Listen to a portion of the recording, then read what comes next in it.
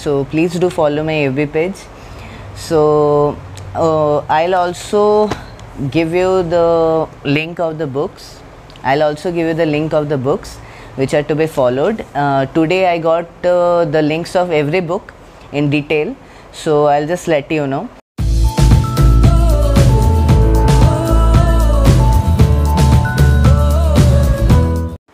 So hey guys, this is Rick Raj here and you are watching Guide to IHM City and IHM. So today our topic will be regarding the food and beverage service and as well nutrition. So I went to the college today and we were given practicals on food and beverage, and a lecture happened for the theory classes in nutrition. So I got many things to learn, as well as now I am here to convey you the same thing so as you can learn too. So the things which I learned were how to make a bishop's cap. Now I'll be just teaching you how to fold a bishop's cap. You might have seen a napkin placed in a table in the different various restaurants, and also in fine dining restaurants as well as big hotels too. So the napkin which is kept in the table, that is known as the bishop's cap. The formation in which it is kept is known as the bishop's cap. And in my FB page I'll let you know how to make it. And so let's just move to the main topics. So the main topics regarding the food and beverage section which were taught to us is the basic difference between coffee latte and coffee cappuccino. So most of you might think, what's the basic difference between this? So the coffee latte is something in which there is more of milk and less of coffee. But coffee cappuccino is something where there is less of milk but more of coffee. So that is something also known as quite similar to black coffee. Not exact black coffee, but quite similar to black coffee. So there were many other things which were also taught to us. I'll just brief the things in this video, but I'll just post the whole thing in detail in my FB page, as well as I'll also post it in my YouTube description if there is space. So we were also taught how to take an order from a customer when they place an order for a coffee or any liquid substance. So I'll be just giving you every information in my FB page. So please do follow my FB page. So I'll also give you the link of the books. Which are to be followed. Today I got the links of every book in detail. So I'll just let you know. And we were also taught about the Misa Pla as well as Misa Sa. So this is the main thing which is known as Misa Sa, is something like which we do at the restaurant. That is the decoration and everything of the restaurant. Interior decorations, interior side station decorations, as well as the table decorations, many things more. And we were also taught regarding the cover which is placed at the table at various restaurants.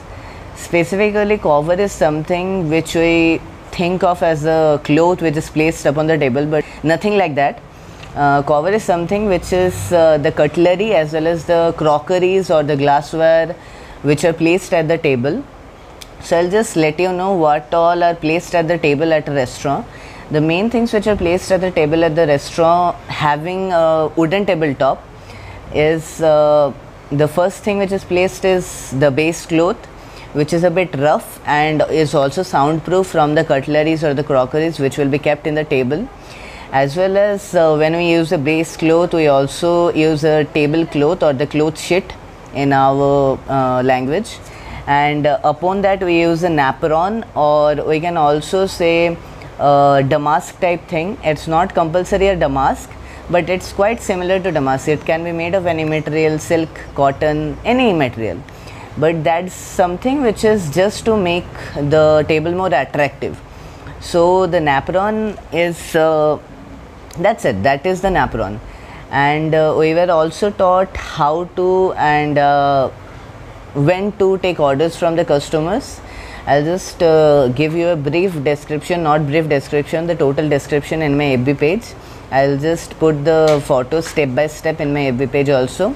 And we were also taught while opening a restaurant what all are to be done by the employees or the housekeeping staff. So I'll just tell you in brief.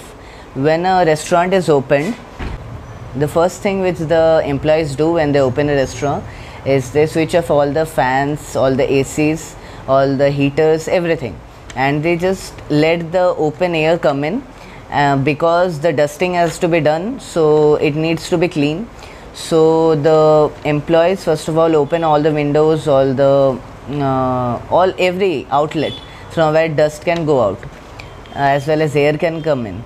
So the employees first of all make sure that all the tables and chairs are quite aligned, that they are in the straight line, as well as if there is a table for two, the chairs should be placed aligned equally.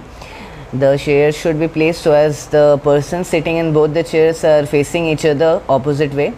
And we were also taught about the themes of the restaurant. The restaurants are different themes.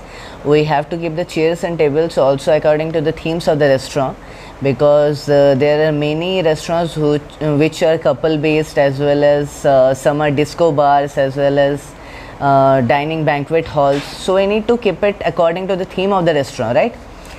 And if I talk about the making of the cover, so the cover is mainly the thing which are like bud vase.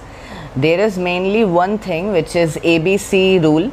The first thing which we keep in the table is ashtray. We used to keep it earlier, but now in the Indian standards it has been banned, and no more ashtrays kept in the table, so as to maintain the hygiene standards. And after that, bud vase is kept, in which there is a flower having a very small bud along with it. And also the C rule is cruet, which is the set of salt and pepper. And there is also one more rule, that is the container having smaller holes has to be kept for the salt, and the container having bigger holes has to be kept for the white pepper. And also if I talk about the nutrition, then we were taught about the different macro and micronutrients. We were not taught more about the macro and micronutrients, but we were taught about the BMR, that is the basic metabolic rate. And we were also taught about that the energy which we use is 60% used by involuntary muscles. So you can understand that the amount of food which we eat is 60% consumed by the involuntary muscles movements.